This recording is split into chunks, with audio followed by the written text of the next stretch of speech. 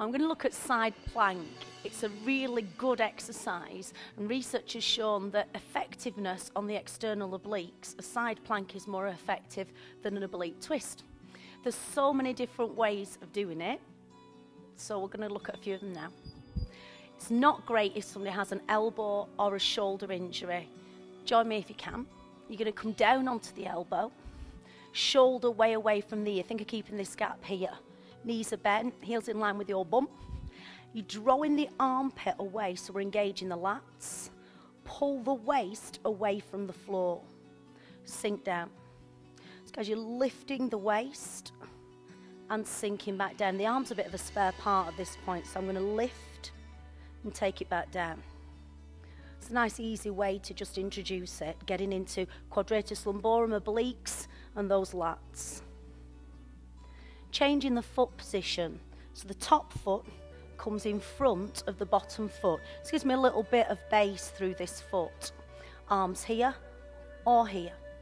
Take the waist away, lifting the arm, first level.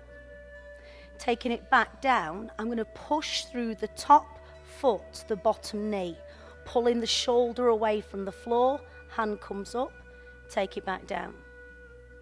Each time I'm going to take it into a different progression. So each time I'm just loading it, making it a little harder as we go along.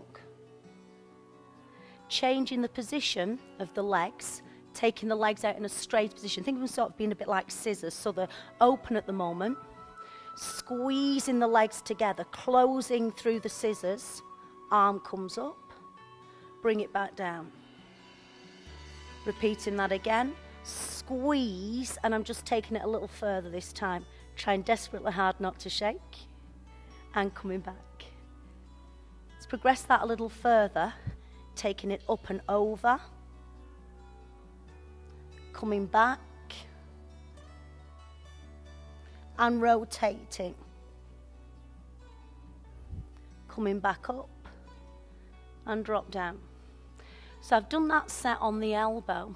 If you look at the hand position, keeping the legs in that scissor position, think of the weight being even through the hand. Elbow slightly soft, pushing up. So it's just changing the emphasis here. Obviously, if you've got a wrist injury, not a possibility. Taking it back down. Progress that again, up and over. Extend out.